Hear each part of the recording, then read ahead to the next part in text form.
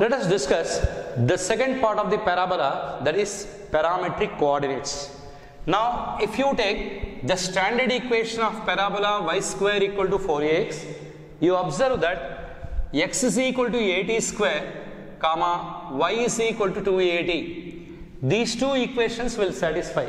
Let us check LHS part. Now, in place of y you substitute 2at whole square is equal to 4a square t square.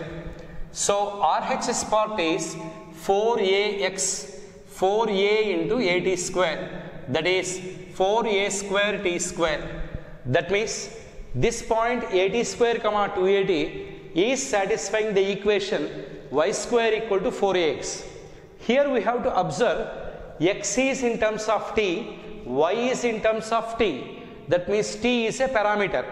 So, in general, x comma y is equal to at square comma 2at is a point on y square equal to 4ax.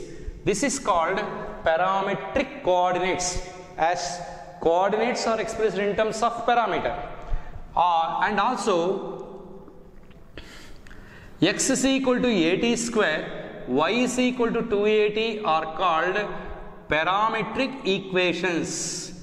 Parametric equations of a parabola.